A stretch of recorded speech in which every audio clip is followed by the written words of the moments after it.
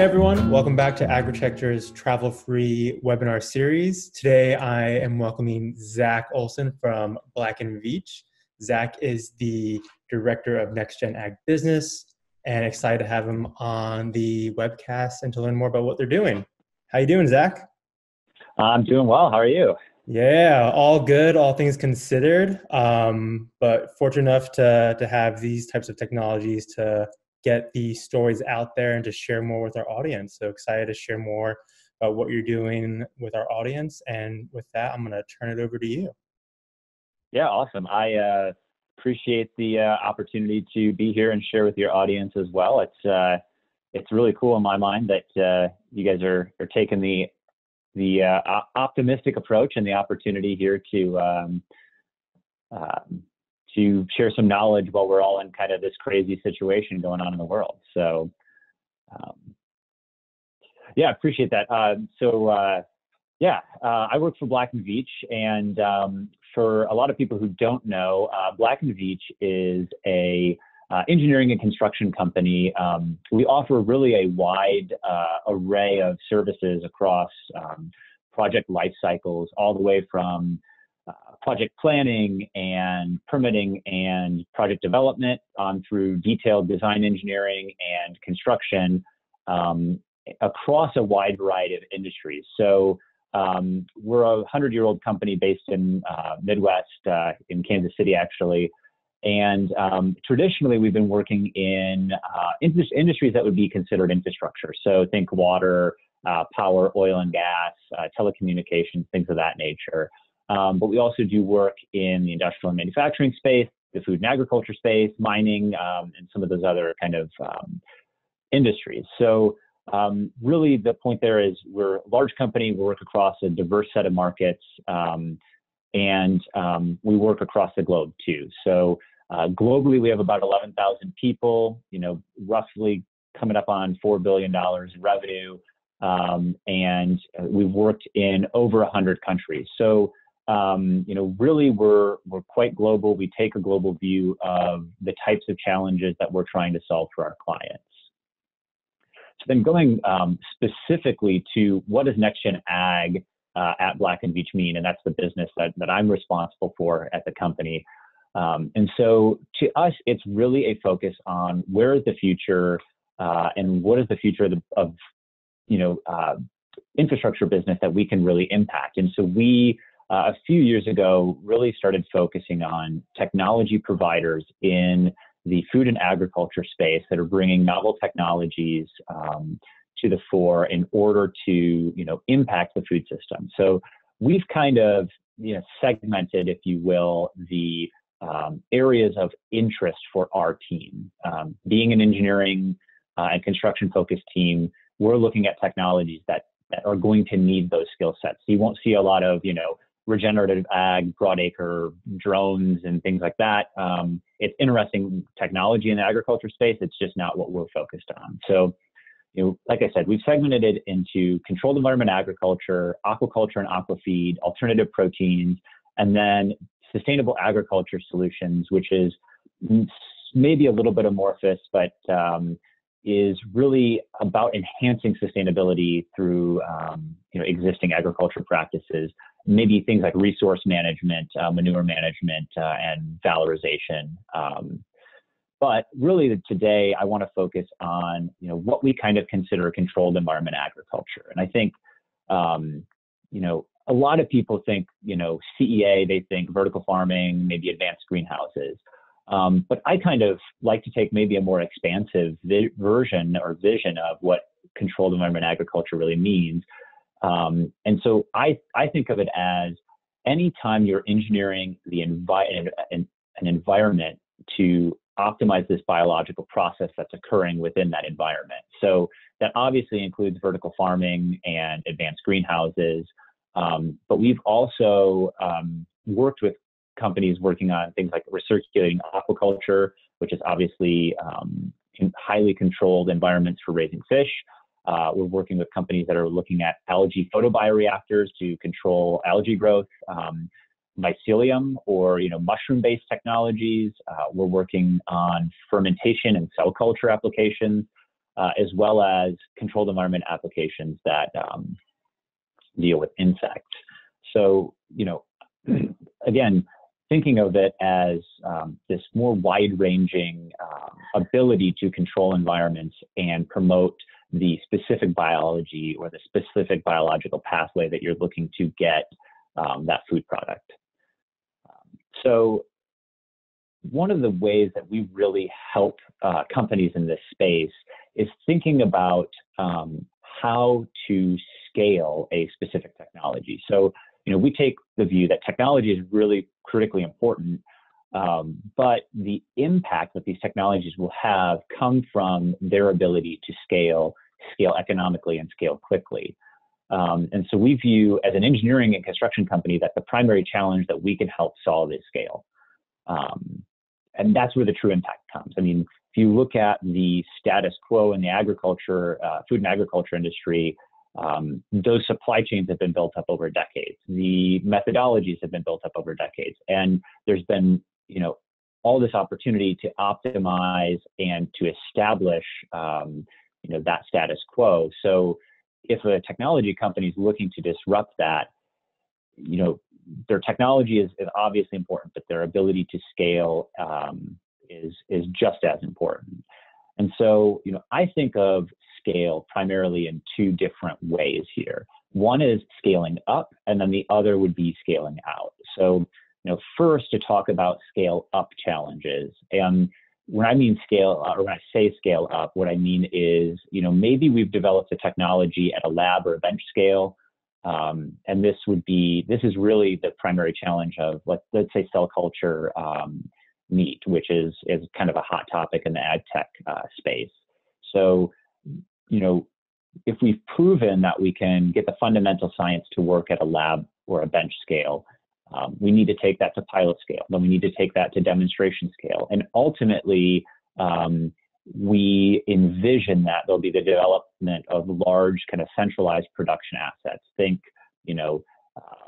in the context of, traditional industries for Black & Veatch, I think of, chemical processing plants or power plants, large assets that you gain economies of scale by centralizing that production. So the challenges here really, in my view, are science to engineering transition, which essentially means, is the science going to behave the same at every level of scale that you go? If you 10x that size of that production system, what might break? And looking at that and engineering systems to get the right oxygen transfer rates, or to get the right heating and cooling parameters. The other challenges that we see in this space that maybe are underestimated or undervalued are around project development timelines, and then closely related to that are project level investment. It's obviously challenging to take a first of a kind or an unproven or unknown technology and solicit investment to build a facility that might cost tens or hundreds of millions of dollars. So there's a lot of investor due diligence that goes along with that, and those timelines are years to get a project in the ground. So one of the things that we always recommend is starting early on thinking about that vision to scale, such that you don't achieve one hurdle and then have to stop and say, okay, now where do we go? It's having this progression, or this planned progression that assesses the technology readiness. Are we truly ready from a technology standpoint to take that next leap? Is there a techno-economic model that makes this project feasible? I mean, again, you're going to be having to solicit project level investment and satisfy project equity investors who are not going to be necessarily as forgiving or risk tolerant as venture investors might be. So the second challenge that I mentioned is the scale out challenges. And this challenge is in the traditional Black & Veatch world, I would go to the telecom industry.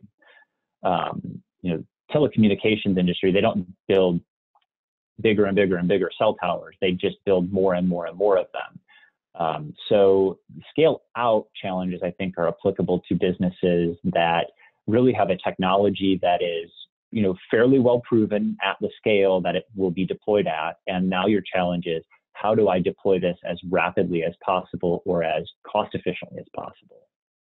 So I'll actually mention one of the clients we're working with in this space who we're really helping more on this scale out challenge side of things. There's a company called Agbotic. They have a organic greenhouse technology. They got some really cool things around automation. And they're operating at the scale that they envision they would commercialize at. So now the challenges come into play are, cost optimization. How do we lower the cost of each individual project or each individual facility or piece of equipment that we're deploying? Challenges are around repeatability. Can we get identical performance out of this asset on the 100th time or the 1000th time? An interesting challenge around logistics. I think this is, again, another maybe undervalued challenge of if I have 100 or 1,000 assets out in the field, how do I make sure that they're all running optimally? Do I have, shipping or trucking concerns? Tied into that is, operations, maintenance, and training. How do I find qualified operators? How do I make sure that the technology is being maintained adequately? And how do I train that many people if I'm going to have this, really hyperbolic growth? And so the last one here I'll also mention is global applicability.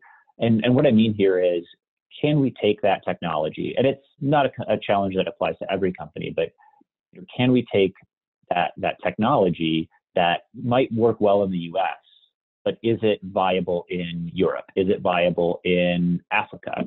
Or maybe we're designing a technology that is meant to work well in Africa, but does it scale in Asia? So there's all of these different challenges about how do we take an asset that we really want to deploy as quickly and cost effectively as possible, and make sure it's adapted for the widest variety of use cases possible. So, I really, that leads me to a couple of pieces of advice, if you will, for technology companies, based on our experience working with a lot of these kind of early stage companies, and maybe some common mistakes that we've seen. So one I'd say is focus on the core expertise. And what I mean here is, I think that there are a lot of times people get distracted by shiny object syndrome, or maybe sometimes it's pressure from investors. But really, I think technology companies are best served when they're focusing on developing and refining their core technology, and then that leads into this idea of developing a network of trusted partners. The partners really are the people that help you achieve scale, while you focus on what you're good at, and where the partners focus on what they're good at. So again, our pitch is, when it comes to engineering and construction, we have those skill sets inherently in-house. We have people who've helped bridge this science to engineering gap. So, we view ourselves as a potential partner for those companies that are really looking to take that next step. And then I'd say, the other one is, and these are all really related, but it's build one business, quote unquote, at a time. We've seen a lot of companies who are trying to build a technology business. They might be trying to build a retail business. They might be trying to build an engineering and construction business or an EPC business in-house. And it really spreads them thin. And so again, it goes back to, what is your core business? What is your core competency? And then rely on the market for everything else, because I really do think that there are good partners out there in the market that can, allow companies with limited resources to dedicate those resources to what truly matters to their success.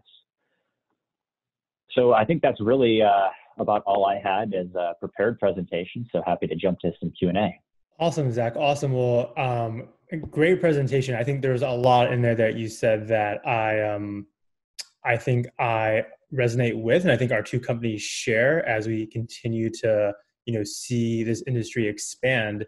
I actually really was hoping that you can go back to your fifth slide, because I think that's a great slide, showing that, CEA is way more than just vertical farming and leafy greens. And And I wanted to ask, what do you think are the main challenges for each of those categories of crops or products within the controlled environment? So it was vertical farming, it was aquaculture, mycelium. What are the main differences that you see, and how do you see, what are the similarities within the controlled environment in all these different Sure. aspects? Yeah, and let me pull this slide back up since I'd already stopped the share so that we can actually take a look at them. So yeah, I think maybe I'll first start with your question about what is the common element there. And I'd say, really in all of these, there is a very high focus on environmental controls. So I think it's well known in the leafy green vertical farming space, or even the cannabis space, that temperature and humidity are really important, along with airflow and some others. But I think you'd see the same when it comes to all of these, right? Recirculating aquaculture, it's water temperature and water conditions, but it's, those environmental controls are really the key, and tuning into to where exactly that biology performs the best. But then I would say not over engineering the system to be, so expensive that, you might be able to hold temperature exactly perfectly, but at what cost, right? So it's optimizing a solution that is fit for purpose, that is engineered well enough to ensure that the biology performs. But if we double the cost to get a 1% increase in performance, it's likely not worth it. So I'd say that's really the commonality in all of these. Now, each of them have their own challenges when it comes to heat rejection, or heat sources are different. So vertical farming, you have a lot of, especially if you're in a controlled, like a enclosed environment, you have LED lighting, things of that nature. Recirculating aquaculture, a lot of that is heat introduced from pumping, as well as the metabolic energy of the organisms, or the fish in this case. Fermentation and cell culture, and this is something that we'll see the challenge present as companies scale. But to me here, the real challenge is when you understand the heat production or the heat rejection at a lab scale, and then you go and put something in a 10,000 or 100,000 liter reactor or vessel, the characteristics are going to change completely. And how does that heat transfer work? And how are we able to get heat from the center of a reactor to the edges that we can reject it? So yeah, I think that's, again, each of them have a bit of their own unique flavor of challenge, but environmental is the real key. And I think what's, so fascinating about this industry is how it's pairing both engineering and horticulture plant science together. And, sometimes it feels like, there isn't exactly a program or a course or, some learning platform where you can combine both together. And what we see usually is, a lot of individuals are very excited about the industry, but either come from an engineering background or a plant science background. And I'm curious, what do you think can be done to help improve the knowledge base, knowledge set for those that want to really, pair these two studies together to further the industry? That's a great question. Yeah, because I think I see the exact same thing that you're hitting on, and quite honestly, I would say we even say that we rely a lot on our partners or our clients to bring a lot of whether it's the plant biology knowledge or whether it's the fishery biology knowledge or really the knowledge of their organism. And to me, there's a bit of a disconnect, particularly on, let's say, like the leafy greens, and I see like a huge knowledge gap on the recirculating aquaculture side too. If that were to really expand in the U.S., And so, I think it's interesting. We have, there are universities that offer agricultural engineering degrees, but those are mostly focused on kind of this broad acre, commodity crop farming. So, I think it'd be really, to me, it almost has to start coming at the university system level. And I know that certain university systems have focused on aquaculture, particularly in the South, where there is some, open pond aquaculture in the U.S. And when the leafy green side of things, University of Arizona, Cornell, some others have, some controlled environment ag programs. Yeah, I think it's an agricultural engineering program that really focuses on both the biology side and the agriculture side. I'll say I think there is a better model when it comes to the fermentation cell culture side of things. There are programs that have bioprocess engineering or biological engineering that maybe mostly go into today the pharmaceutical market or research more on the medical and health side of things. But I think that model could really be applied to food, and we're starting to see some crossover there, I think. Got it. And I think, one more question for you, Zach, and I think this is Sure. going more towards, what's happening around the world, given, this pandemic. There's a lot of conversation about, what is the future of food and agricultural systems in the context of cities and more of a local and regional aspect when you see, supply chains being affected, borders closing down, and really transportation becoming a very, very problematic option to move product across the world. So what do you think is going to happen within the CEA industry and the agricultural industry in response to this pandemic? It's a pretty big question. Yeah, I can say, I'm hopeful that there will be, additional focus put on, how can we leverage these technologies, and how can, we leverage government support or, corporate support for implementing some of these technologies that would address or have the opportunity or potential to address some of those, supply chain issues and things that you mentioned. I mean, I'm gonna maybe let's hone in on aquaculture for a second, because that to me is a big one. We get primarily, if you talk about Atlantic salmon in particular, I mean, it's Norway and Chile provide 95% of what we consume in the U.S. So there's a really big opportunity to create a local industry, leveraging this technology. I think the same goes for, moving production out of California when it comes to leafy greens and centralizing it closer to cities. I think, I think there will be naturally some supply chains that are more challenging to move, and that you certainly will still see some centralization of production, just based on, where it's most cost optimal to produce. But I think that really, there's a great opportunity to, particularly when you look at, the disruption of some of those international supply chains, take these technologies forward. I think the biggest challenge here is that these are new technologies, and by nature, there has not been the investment in cost optimization on, a pound of fish or a pound of, lettuce coming out of these systems is still higher than, the status quo. Well, like I mentioned earlier in the presentation, you're trying to disrupt decades of established supply chains. You're trying to disrupt, maybe a politically powerful incumbent. I mean, there's a lot at